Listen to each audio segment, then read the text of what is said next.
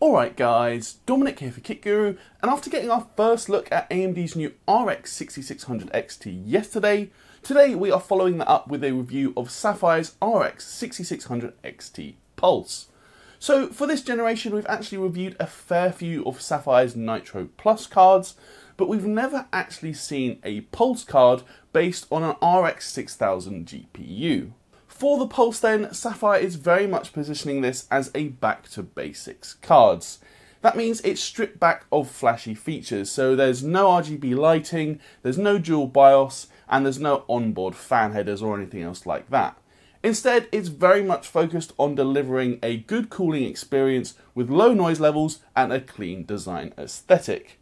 Sapphire has also tried to keep the price as low as possible, so the MSRP for the Pulse is actually going to be $399, so that's just $20 above AMD's baseline MSRP. In this review, we're going to be putting the card through its paces and finding out just how good it is. Kicking off with the design of the card then, Sapphire has gone for quite an understated approach here.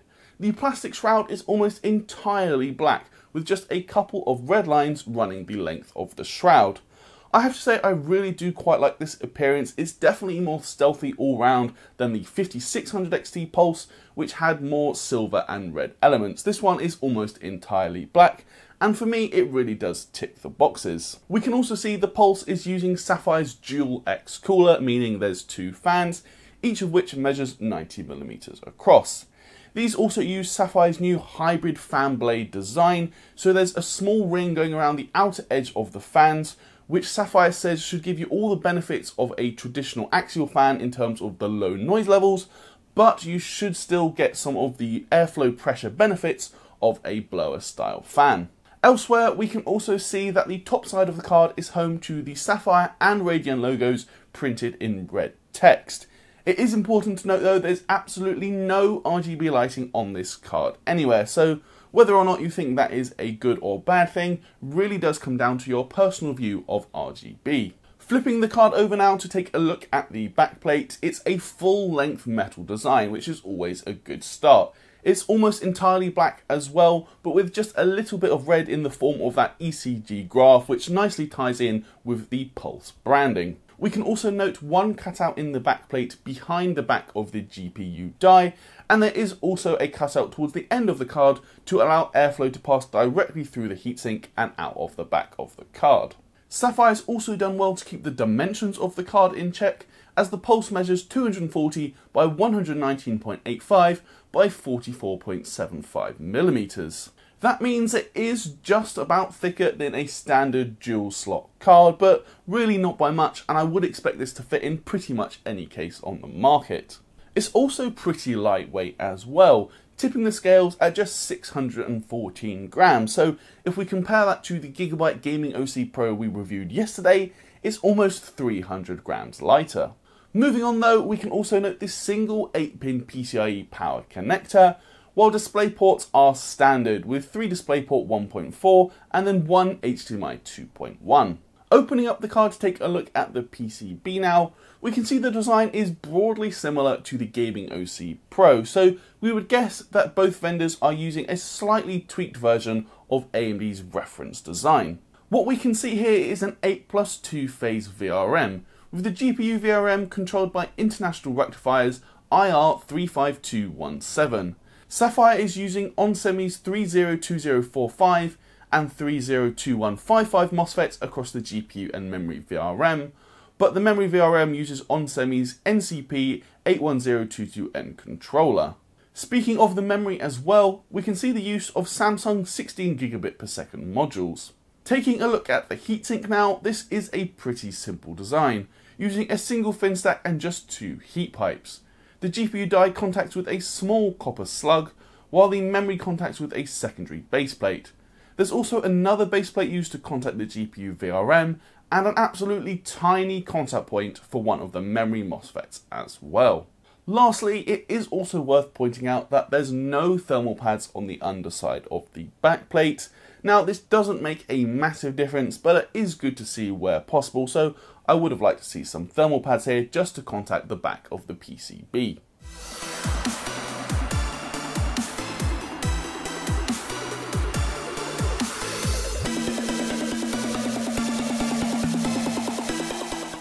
That's pretty much it for our look at the design now though, so let's move on to our testing. For this, as always, we used our regular GPU test system provided to us by PC Specialist. This is built around Intel's i9-10900K, overclocked to 5.1 GHz on all cores.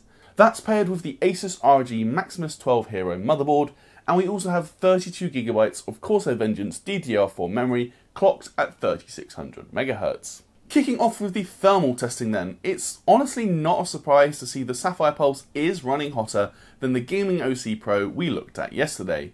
The Pulse is, after all, a smaller and lighter card, with 3 fewer heat pipes used as well. Still, the peak GPU temperature of 72 degrees is very respectable, and the hotspot temperature of 92°C is well within AMD's limits.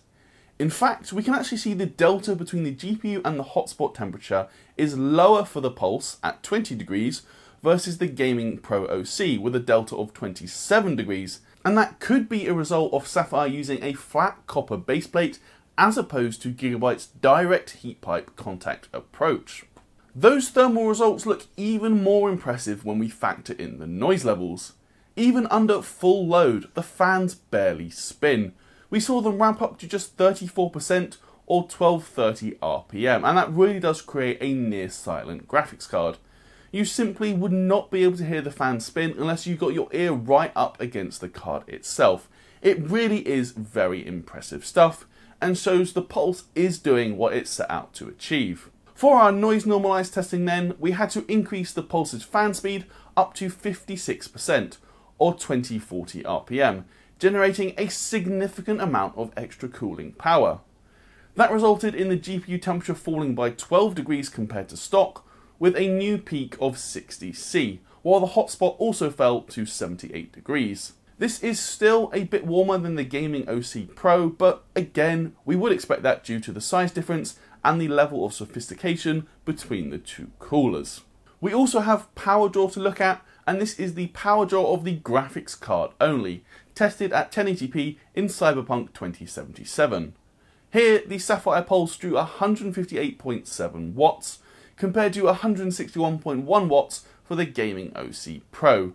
There's honestly really not much difference there at all, and both are very efficient cards. We can also see both cards performing very similarly when we get to our clock speed behaviour testing.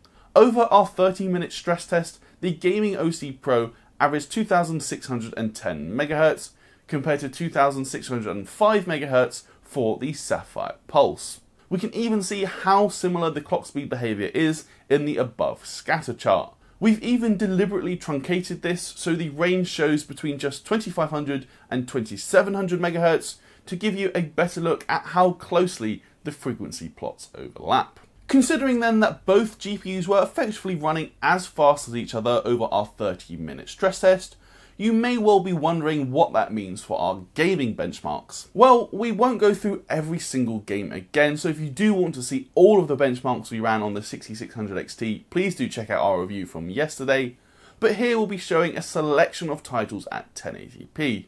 Honestly, it's really not a surprise to see the margins between the Sapphire Pulse and the Gaming OC Pro are essentially non-existent.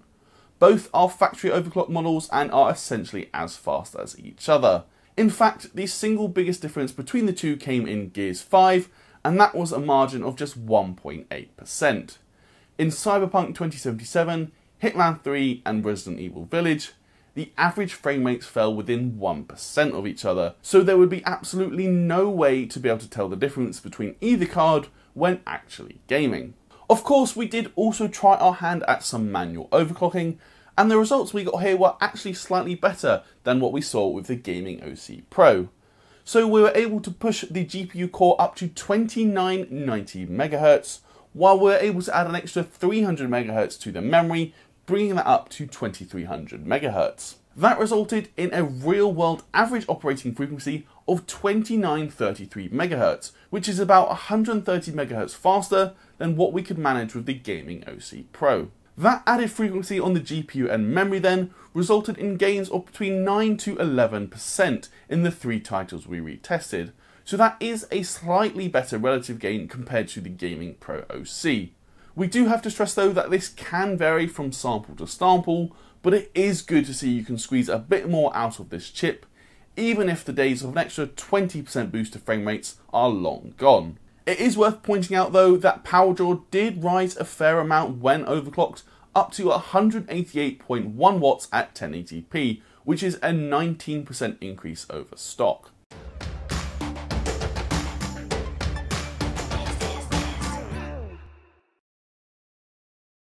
Overall then, it is safe to say the Sapphire Pulse is an extremely capable graphics card. It's not trying to do anything too flashy or fancy, but it's got a very solid cooler, it's extremely quiet under load, and I have to say I do really like the understated design.